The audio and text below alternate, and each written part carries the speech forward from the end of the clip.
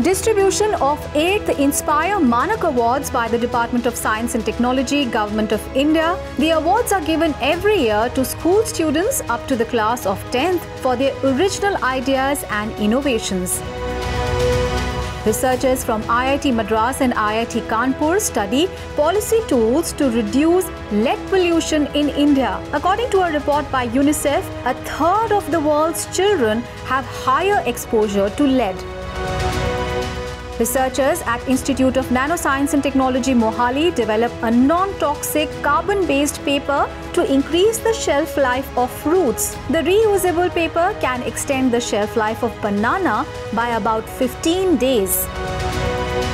Multifunctional railway track scavenging vehicle to replace manual cleaning of railway tracks. National Institute of Technical Teachers Training and Research, Bhopal develops state-of-the-art solution. Only on India Science.